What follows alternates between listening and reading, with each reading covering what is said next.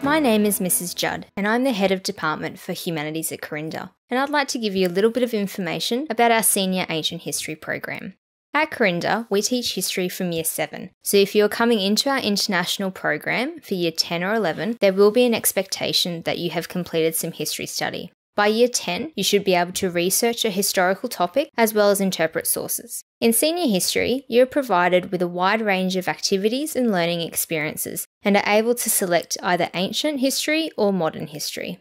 In our senior ancient history course, you will be assessed on your historical knowledge, interpretations of sources, and ability to communicate and justify your conclusions. You are able to investigate fascinating historical topics, for example, ancient burial practices, the famous Alexander the Great, ancient Rome, and much more.